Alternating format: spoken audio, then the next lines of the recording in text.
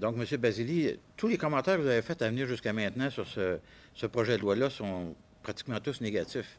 Est-ce que vous y voyez à quelque part quelque chose qui potentiellement est positif à l'intérieur de ça ou carrément on devrait mettre ça au vidange pour recommencer? Parce que je pense qu'il y a une évidence qui est devant nous aujourd'hui.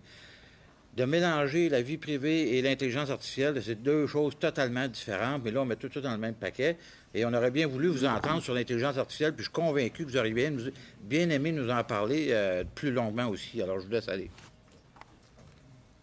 Yes, I would like to put the sock on first with AI. First of all, I said in my testimony we should start over with AI. I agree.